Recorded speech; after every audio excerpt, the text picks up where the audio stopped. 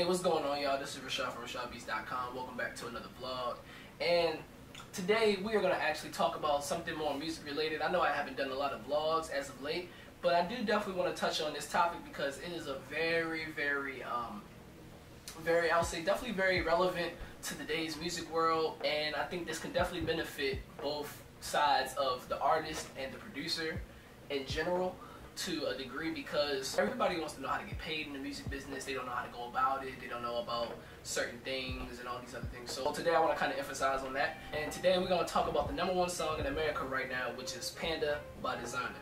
Now, Desiigners is a rap artist from Brooklyn, New York, who recently just popped off because of this single, Panda. And one of the main reasons why I shot this video is because there was a lot of speculation with the producer, Menace, saying that he only got paid $200 from the beat and he's not getting any other royalties, he's not getting no type of points, and etc, etc. So I shot this video just to kind of like emphasize on what really happened. And shout out to DJ Pain 1. You can actually watch this video and he'll tell you exactly, because he actually spoke to Menace himself. He'll tell you exactly what happened between the paperwork between Desiigners and Menace's beat, which is Panda. So I wanted to use that as an example as to why publishing and paperwork is so important in the music business, and why, as a producer, whether you're online or offline or you're both, you gotta have your paperwork set at any time, because you'll never know when somebody might actually just buy the exclusive rights and boom, they blow up out of nowhere. You know what I mean? They blow up. So Panda became #1 in the country,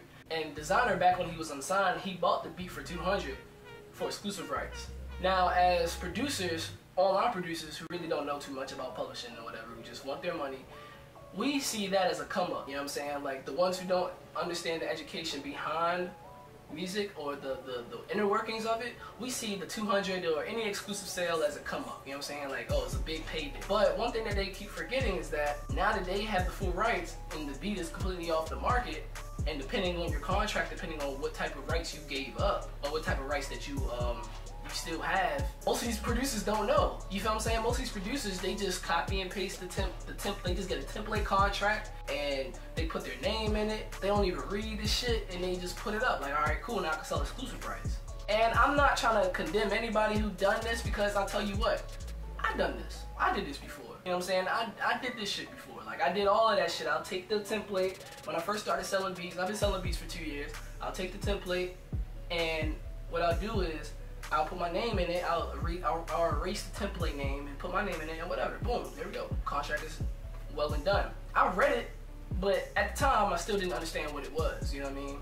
But what I'm trying to say is, most of the producers in the community are looking for just cheap come-ups. Not even cheap come-ups. They're looking for come-ups. You know what I'm saying? They don't care about royalties. Most of them don't care about royalties or how the fuck they're gonna get paid if this was on an album. How the fuck they're gonna get paid if this shit was to blow up. Whatever. They just want their money. They want that $350. They want that $200. They want that $150. However you sell your exclusive for. Now, just as DJ Pain 1 said in his video, don't think about the exclusive sale as just the only bit of money that you'll make.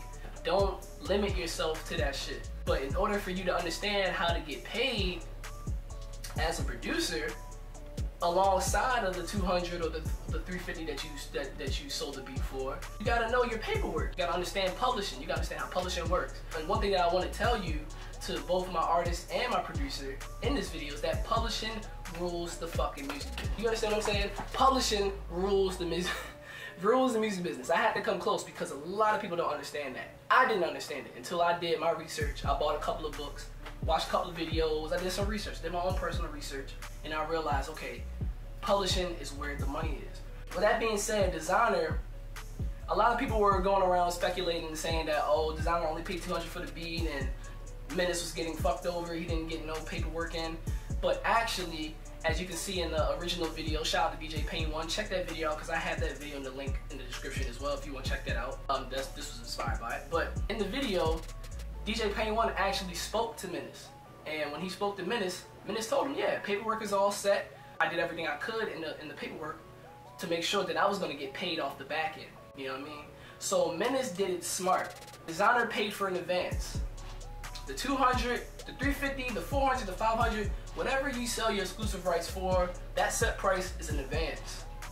that means that it's just they're paying for the service. Desiigner paid $200 for the beat, which is a great investment because that shit took him to the top. And also, Menace is getting back in money from all those shows, all the radio play from the Panda jump, everywhere that is being played. All of that shit adds up and it goes right back into Menace because he has his paperwork set and he has his paperwork registered in order for him to capture all those royalties. So what I need you producers to understand is that you need to pay attention to your publishing, you need to pay attention to your rights, you need to pay attention to your contracts. Read your contracts, you know what I mean? Read your contracts, really read it, like really try to understand it. Get a couple of books on knowledge. What I would like to recommend is, hold on, give me 1 second, I'll go get the book, actually. Alright, my bad, I'm panting because I ran upstairs to go grab it. But what I would recommend anybody, the artist and the producer, I suggest you get this book. This is The Legal Aspects of the Music Industry by Richard Schollenberg.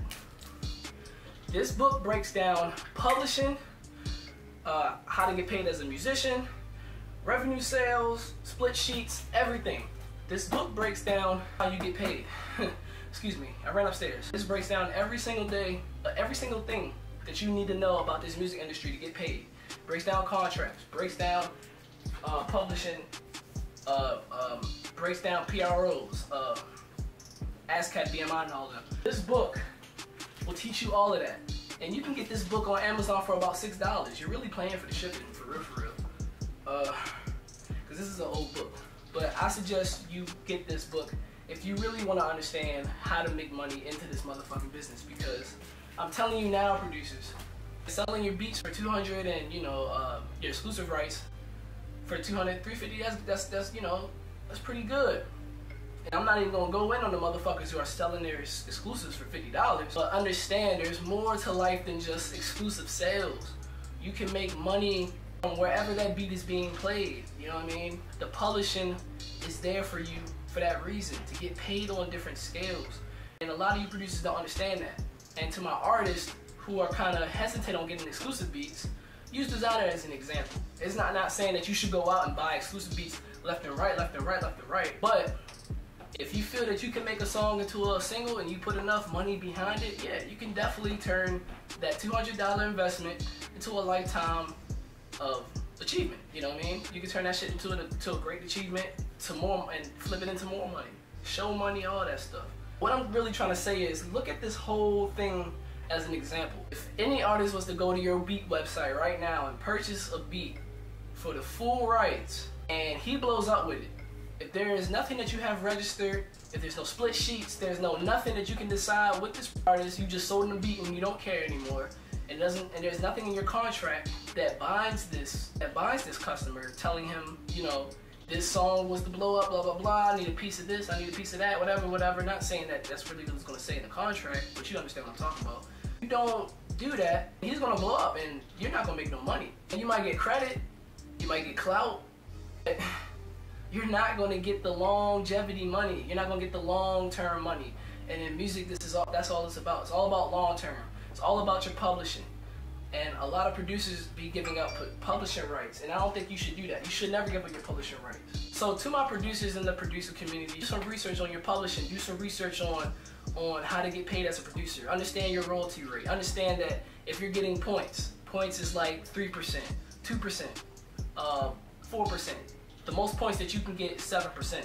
Understand that you can get points off of records, you know what I mean? Which is a percentage of that royalty rate of the artist. So pretty much what I'm saying is, that artist gets paid, you get paid. So if that artist doesn't sell the record, then you don't get no money from that record. Understand, if you say, look, for an example, I'm gonna give y'all a good example. You were to sell a beat to an artist, he may be a major artist. You'd be like, all right, cool, I need 5,000 for the advance. Now I need at least 4 points. Done, cool. Y'all sign off on the split sheet, you sign off on a contract, or he signed on a contract, whatever. Y'all make sure the paperwork is correct, everything's set, boom, you just made $5,000, and now if he sells the record a lot, then you're going to make a lot of money in the long term. You're going to be getting checks constantly.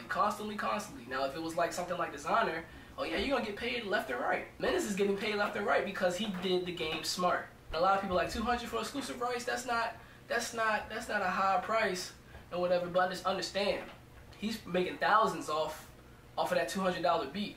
He paid thousands left and right from it. So it doesn't even matter how much he sold it at first. His prices are gonna go up now. You know what I mean?